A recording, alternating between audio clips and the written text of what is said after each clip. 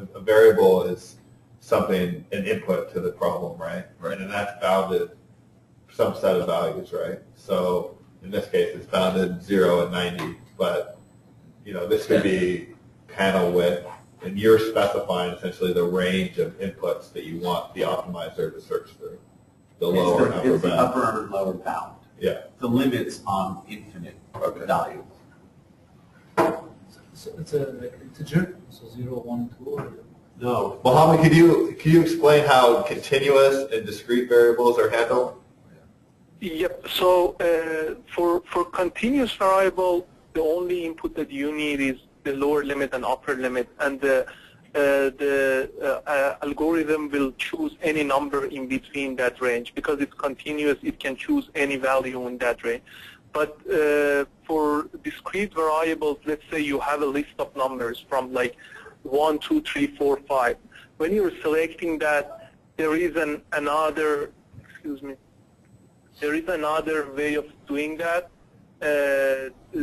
on the list, that when the optimizer search, it finds the number which is the closest through that list. So your list will be indexed, each number. Let's say you have different types of windows in that list, right? So you have a single pane window, double pane window, and triple pane window. And you're in the current version of Optimo, when you do the range from 0 to 3, anytime it rounds the number to or floors the number to the shortest integer number close to that, and take that index from that list. So Mohammed, you're saying for them to create their own integer list and use that as the input? That's right. So let's say for here, I just and so remember, it's not selecting the actual integer, it's doing a real number and then the closest to, and maps it to an integer. So Mohammed, hold on a second, I was trying to explain this. So the idea is it only handles continuous variables, right? So if you have, say you have 3 different window types in his example that you're choosing from, you have double glazed, triple glazed, and single glazed. Well, in that case, in order to have this optimizer handle that, you'd say we have a continuous variable that goes from 0 to 3, and that's mapping to, it's 1 if it's single glazed, 2 if it's double glazed, and 3 if it's triple glazed. And the optimizer is just rounding and picking that. He's writing another block right now for us. Yeah, perfect. So let me explain it. Just assume that these are the items in the list that you want, like double pane, single pane, and triple pane windows, right? And what it creates is it creates a list, right? And if I run it, you see that each because I didn't insert anything here. It doesn't have those, but I make these a string just to show you how it works very quickly. So at the end, it comes up with a list of strings, right? And each item in list has an index. The double pane index is 0, single pane is 1, and triple pane is 2. For now, what you need to do is you create the lower limit 0 and upper limit 3, and the items would range between 0 and 3, right? And when you floor those numbers down, it would be 0, 1, or 2, and it will select the items from that list. I can send you an example on that if you think it's difficult to understand how it works. But for the I think that's good, Mohammed. There may be some follow-up questions, but you can keep moving. We'll do it. Yeah, we'll do it. Workshop. Yeah, at the end, I will show you the email address for our team that you can send your question for sure. So after having the inputs for the parameters, we need to insert the fitness function that we want to do. The good thing for Optimo right now is you can insert your fitness functions very easily as a custom node, and put all of the fitness functions that you have in a list and put it in the chart that we have. So here, our fitness function works. We need to select the face. So this node just selects the face have it out of the fitness function is just one. I want it to be shown in the background, because when I insert it in the custom node, it doesn't show it here. And in the custom node, it's very simple. We get our variables list, and we create the points the same as the images that I explained. Then I create a line that intersects with the surface and get the z value for that surface and outputs from and get the result out of the custom node. So the result of this custom node would be the z values for this point. And the reason that we insert this in a list is because we want to have multiple objectives for other examples. Very simply, we just add items to the list, and we have different fitness functions inserted. I will show you a multi-objective example as well. So the input of this, are you familiar with the way that functions work in Dynamo? You guys hear the question? Options? Functions. Yeah. Okay, so just here the way that we do is we use function.apply. We get the initial solution list. I will show it to you. It has the x values, it has the y values, and the fitness function values are 0 here in this node. We get these two first items, which are x and y values, and we apply this fitness function to those values and create the z values here. So this is the result of the z values based on those two inputs and the fitness function that we generate here. If you want to make change in Optimo, the only things that you need to change is the fitness function and the variables and the number of objectives and the population size. From here, everything will be done automatically. It's the same in all optimization problems, and then you can see it later in other examples that I show. From this part of the chart is almost the same in all of the examples. Then just to be clear, the fitness function in this case is to minimize z value? Yep, so the objective is to minimize the z value. The fitness function is getting the z values, right? Is getting the value. So it's populating it. So we've got two variables, which are the x and y coordinates of that surface. The fitness function is finding the z value of that surface, and then the objective of the optimization is to try to minimize the z value, right? So it's trying to find the lowest point in that surface. Yeah, exactly. So why fitness? So all fitness is just another name for It's a objective semantic function. It comes from the what was that? I didn't hear that, if I need to answer. No, we're good, Mohammed. Keep going. Okay, cool. So you remember as the first step of the genetic algorithm, what we had to do was to generate the initial population list. Here, after this, creating all these nodes, we can create the initial population list that you can see it here. We have the x values for this example, y values, and the z values are combined to this list. So this population includes all the information that we need. This part of the graph is generate the iteration part that I talked that in each generation we improve the solutions. So there is a while loop here that iterates through the process for us. There is a completion check loop that shows how many times we want to go. I set it 1 here just to show you in the background that before doing the optimization, nodes are all scattered on the surface. And if I increase it, let's say I do it 50 times, the result now, because the number of items is very low, it is stocked in the local optimum. But if I increase the number of population, let's say to 100,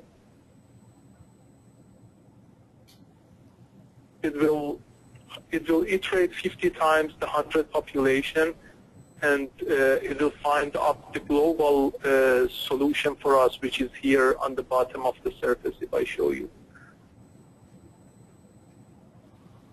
because I have multiple versions of Revit open, it's a little slow. I prepared all of those in different Revit files to not open and close Revit files, so it got a little slow now.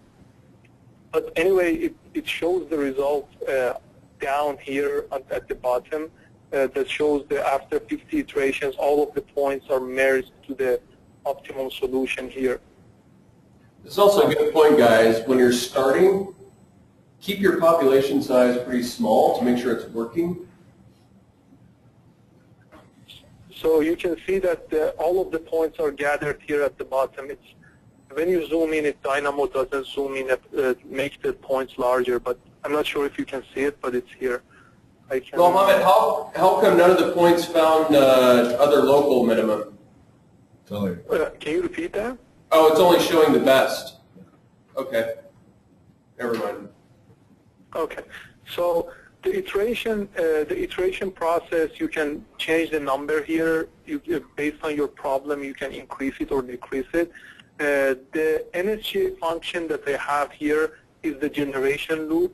What it gets is it gets the list of lower limits and upper limits that you created here, because in each iteration we generate some random solution again, and the solutions should be in that range of lower limits and upper limits. That's why we get those in this node, and we get the fitness function here because we need to find the fitness result for each population, and then this one is connected to the while loop.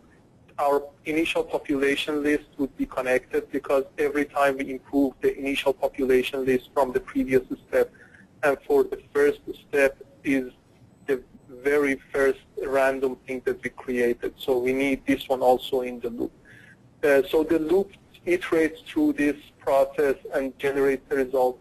And the last part is just to export the result to a CSV file and also create the node points on Dynamo for visualization. So this part is not very specific to optimization, just for visualizing and documenting the result. If there is no question on this, I'll show you a multi-objective optimization and then show you an example which is more related to building and construction. Okay, I'd say go ahead and open up the multi-objective example, and we'll see if there's any questions in the meantime. So the second example is the mathematical optimization example. Let me show you the chart first. So we have two functions, like mathematical functions, not very difficult function. The first one is x to the power of 2, and the second one is x minus 2 to the power of 2. And our variable is changing x value to find the minimum value for these two functions at the same time. Now, as you can see, let me take the pen. As you can see, if I select, like let's say the x value here, the function 1 would be, the value for function 1 would be this much, and the value for function 2 would be larger. So if I go somewhere here, the value for both of them would be 1. And somewhere here, the value for function 2 is smaller, the value for function 1 is very large.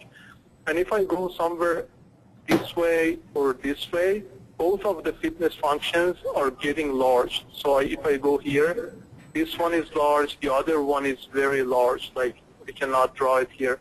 So it shows that how the results are, the criteria of both functions are competing to each other to improve the result.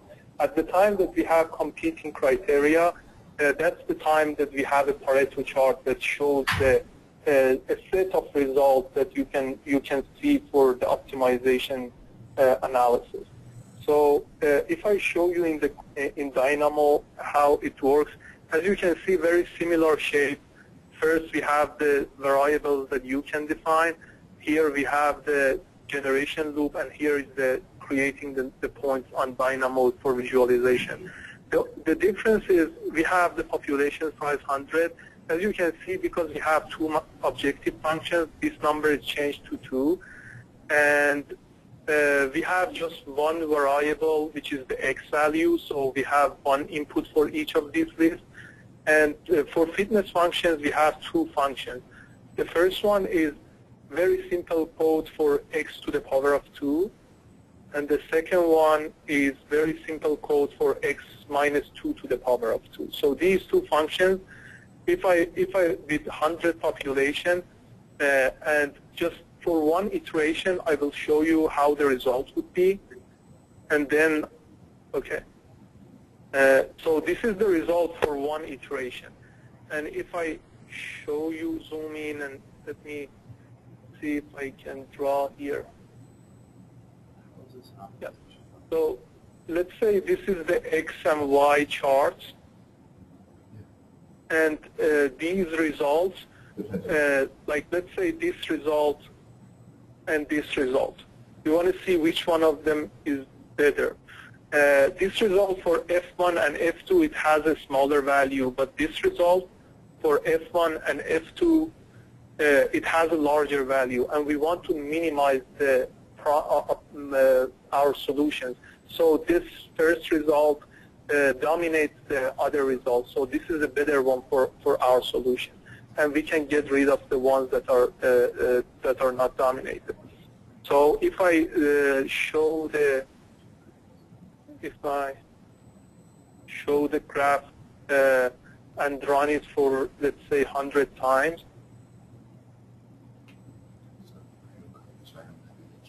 There is no Pareto curve, it's only... So you can see that the Pareto graph is created here. It's just points that I create in Dynamo just to show it. You see that these are all the good solutions for us. Here, because it's mathematical approach, you cannot see the benefit.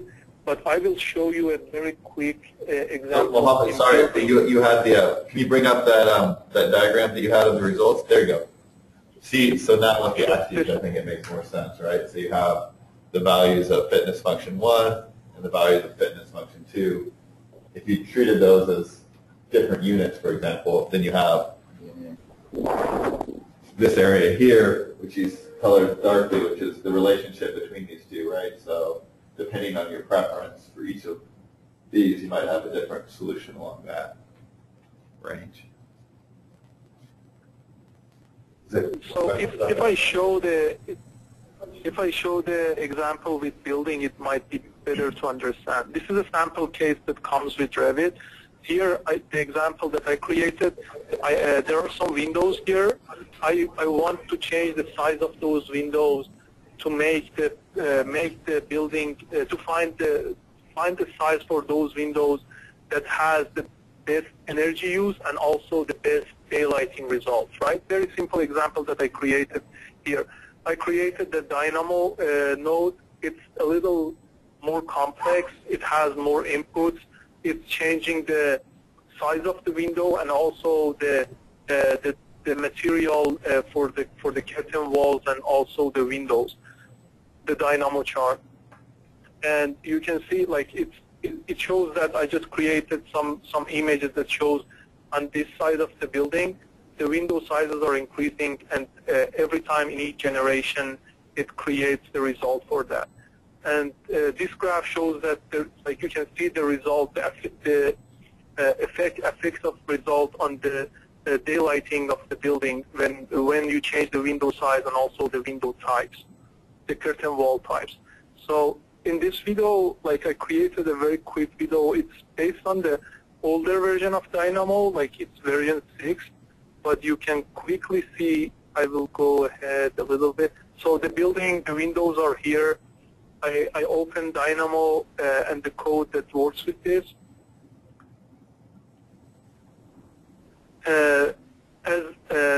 Like here we have two objectives. One is building energy use, annual energy use, and the other one is the daylighting, the percentage of the, let's say, the lead criteria results for daylighting. I use two nodes on Dynamo. The first one is connected to daylighting analysis on ROS system for Autodesk, and the other one is Green Building Studio.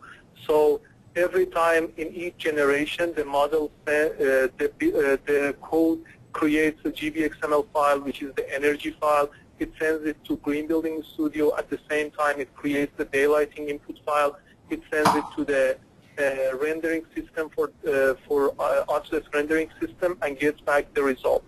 So after running this code, after a few times, I skip this and show my slides. I think it shows it better. This is the result of the all simulations.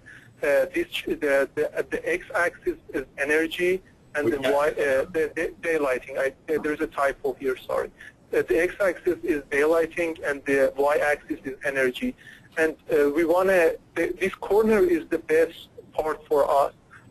So we want to move to this part of the chart, which is lower energy and higher daylighting. And as you can see, at the very beginning, the random initials were somewhere like all scattered all over the model, the graph.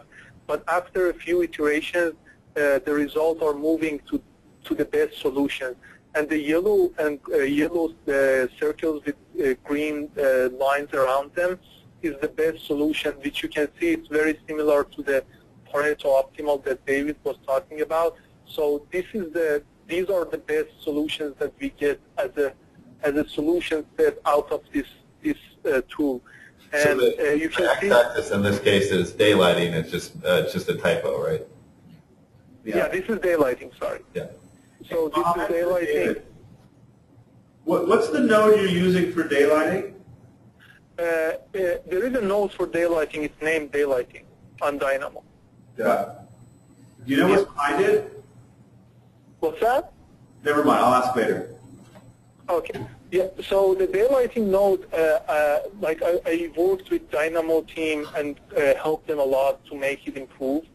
I also created a daylighting package on Dynamo packages that you can download, and it shows the whole workflow, how you can use the daylight. It's a little tricky to use the daylighting node, so maybe that package, if you search for a daylighting package, you can download that one. It has all the necessary nodes in one graph. So as you can see here, this yellow result are the results that comes out of this simulation, and we cannot, most of them, we cannot say which one is better than the other one. So here comes the designer and makes the final decision based on the criteria of the project. Either he prefers to give more value to daylighting than energy.